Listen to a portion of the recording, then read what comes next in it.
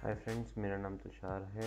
इस वीडियो में हम देखने वाले हैं कि कुछ ऑपरेशन जैसे प्लस, मल्टीप्लाई और डिवाइड को हम नॉर्मल तरीके से कैसे रिप्रेजेंट कर सकते हैं इन वर्ड। लाइक इस तरीके से प्रेजेंट करना थोड़ा सा टफ हो जाता है, तो इसके कुछ तरीके मैं बताने वाला हूँ इसके अंदर और कुछ शॉर्टकट्स भी। ये वीडियो फ्रीलांसिंग के रिगार्डिंग ये थर्ड वीडियो है इन द सीरीज़। तो पहले दो वीडियोस में भी एक्सप्लेन करा गया है कि shortcut keys and full detail of the freelancing work. तो अगर आप देखना चाहते हैं तो वो डिस्क्रिप्शन बॉक्स में उसके लिंक हैं, वहाँ से आप जाके देख सकते हैं।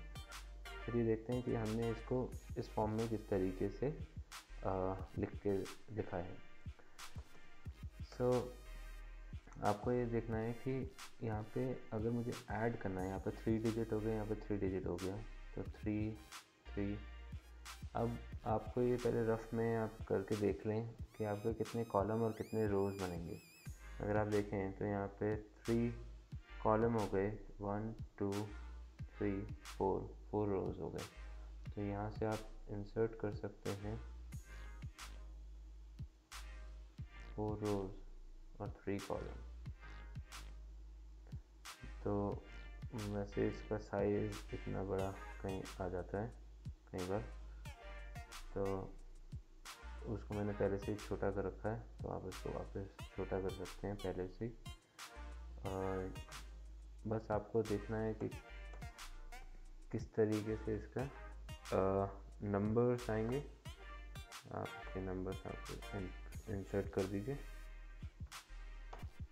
जैसे मैं कर रहा हूँ। आप पहले इसको रफ में कर सकते हैं, वो बेटर रहेगा। अब जैसे प्लस का निशान है वो आप यहाँ पर ही डाल सकते हैं।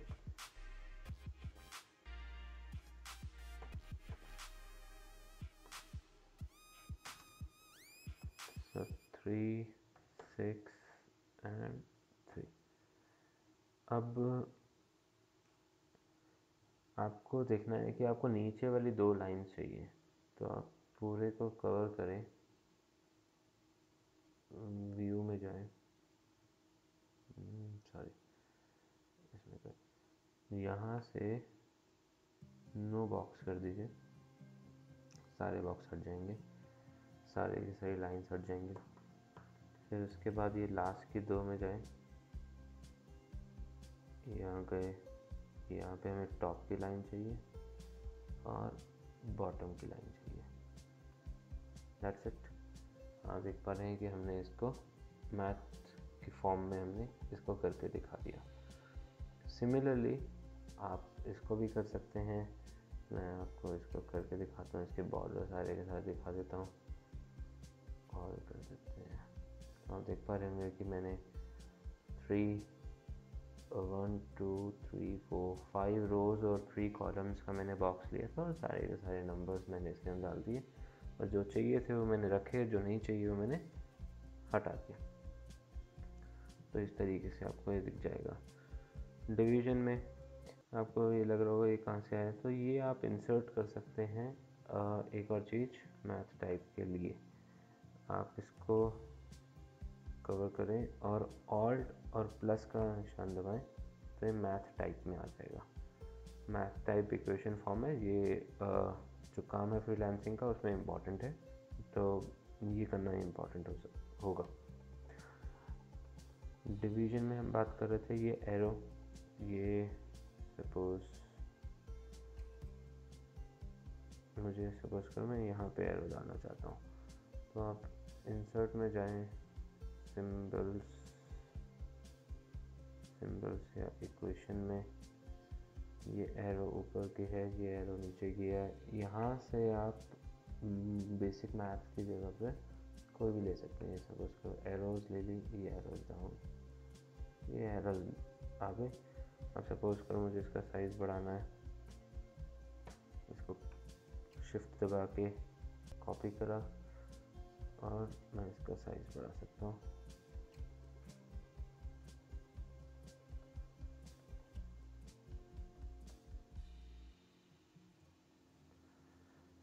इस तरीके से आपके कुछ शॉर्टकट्स हैं इसको फॉर्मेटिंग दिखाने के।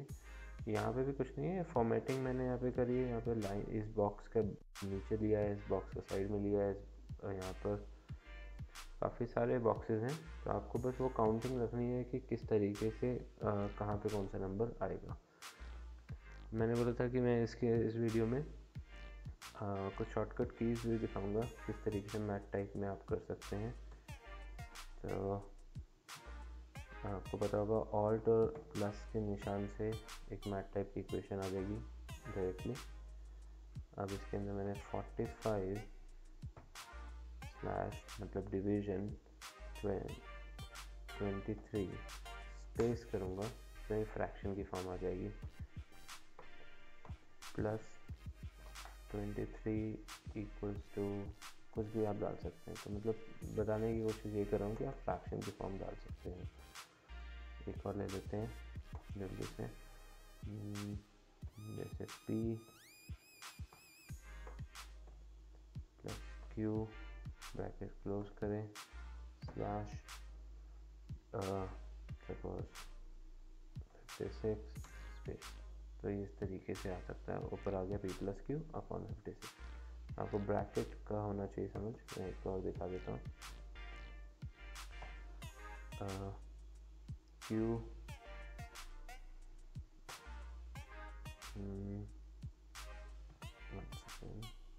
q इंटू आर, इससे पहले मैं मल्टीप्लाई का एक शॉर्टकट है मल्टीप्लिकेशन के लिए। आपको स्पेशली यहाँ पे जाके चेंज करना पड़ता है। बेसिक मैथ में जाएंगे, ये मल्टीप्लाई का निशान है। Sorry 23 multiply by 7।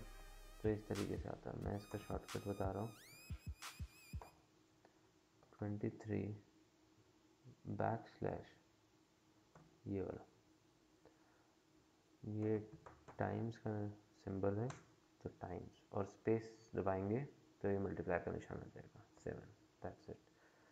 Equals to जो भी आंसर होगा वो आप यहाँ पे देख सकते हैं। सपोज मुझे अल्फ़ा चाहिए तो बैक स्लैश अल्फ़ा थोड़ा आ गया। सपोज करो मुझे बीटा चाहिए, बीटा थोड़ा आ गया।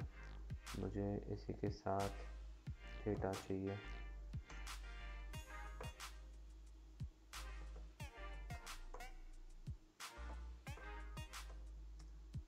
थीटा आ गया। तो आप बैक स्लैश के साथ कुछ भी आप इसका एक्यूरेट नाम डालें और स्पेस दबाएं, वो आ जाएगा। तो जैसे कि मैंने टाइम्स बोला था। होपफुली आपको ये इसमें समझ में आया होगा कि शॉर्टकट कीज़ कौन कौन से हैं। So thank you for watching, C you in the next video.